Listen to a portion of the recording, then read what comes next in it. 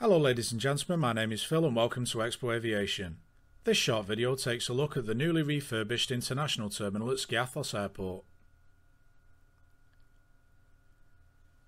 If you've been to Skiathos before, you may recall that the terminal building was pretty compact and had a certain charm that lots of Greek airports had.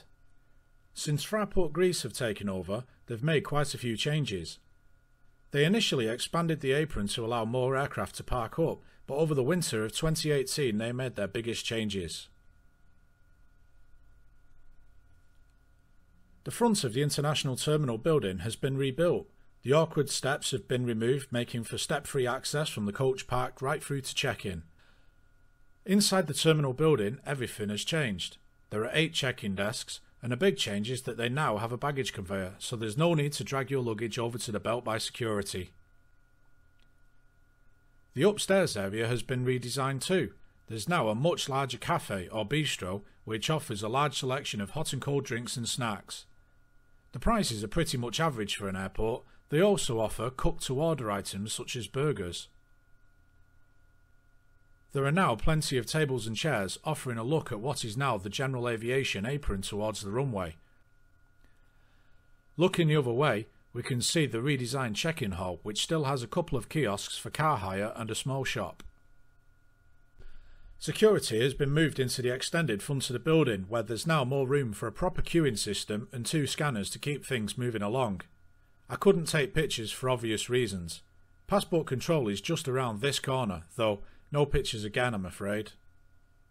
The departure lounge has 4 gates, and each one still has less than enough seats to cover an A321 sized aircraft. The gates are separated into pens by glass partitions, which to be honest can feel a bit disorientating. There was a hot food outlet by gate 1, and another by gate 4, however this was closed and the area by gates 3 and 4 was sealed off by a locked glass door. The duty-free shop has been moved upstairs, which in return has given the gate area a bit more room. The shop is accessible by stairs or lift, and it's your average run-of-the-mill duty-free shop selling spirits, perfume, tobacco, sweets and souvenirs. The gate area for me was the biggest letdown. The glass partitions are really disorientating, and whilst I was with a lot of people at the next gate, we were completely unable to hear any announcements for the other one just a few feet away. There were only 2 flights at this time of day, with half of the departure lounge being sealed off. It felt very crowded, even more so than on previous years during the busiest part of the day. A lot of changes have been made at Skiathos, and it certainly feels like an improvement. The initial teething problems seem to have been fixed, and I hope that Fraport Greece will continue to invest in the island airport, as it really is busier than people think. Thank you for watching. And if you like Skiathos, you might want to check out my other videos of awesome low landings we get here.